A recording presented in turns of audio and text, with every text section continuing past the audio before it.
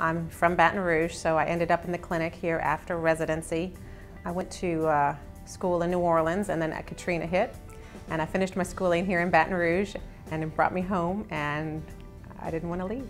It is the friendliest place in the world. I think it's kind of getting more of a big town with a small town still feel. That's my favorite thing about it. I think it's a good place to raise a family, and I'm a mom, so it's a nice place to be. I have 3 boys, and they're still pretty young, so it's an adventure. Life is an adventure right now, but we really enjoy them, and we have a great time. I always knew I wanted to be a doctor, really, pretty much, since I was a little girl.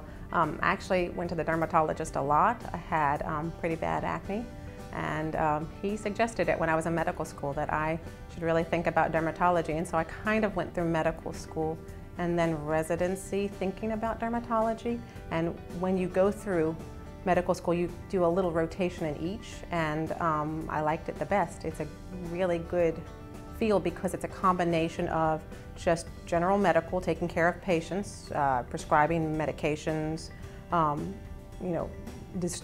diagnosing diseases, but it also has a lot of procedures. I get to cut out skin cancer, I get to treat warts, I get to do cosmetic procedures, so I get to use my hands a lot. It keeps the day really interesting and fun, and I get to vary it up. I'm not doing just one thing all day.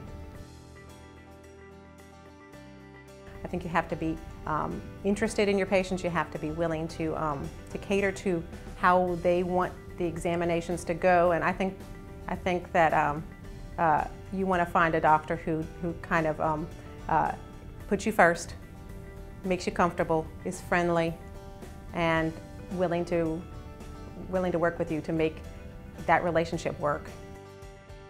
It's been amazing, actually. I think that just the ability to communicate so very easily with other doctors is brilliant. I mean, you can do it by the phone, or you can do it now through the computer, but you can also communicate with your patients through the computer, and a lot of patients have been taking advantage of it. I get emails every day through Epic, and it's a secure way to communicate. They can see their own labs, they can see their own medications that we have listed, so that if there's a discrepancy, they catch it. They can also help us, hey, maybe I didn't mention to you that I was diagnosed with this condition. I don't see it on my Epic chart. So it's been not only useful and helpful, but also potentially life-saving, because we don't miss things if patients are helping us keep track of what is recorded. There's also a lot less worry about duplication and maybe accidental medication interactions, because the computer is checking all of that for us. So we really have liked it, and I'm a technology person, so I like to be able to be emailed by my patients and to email them back.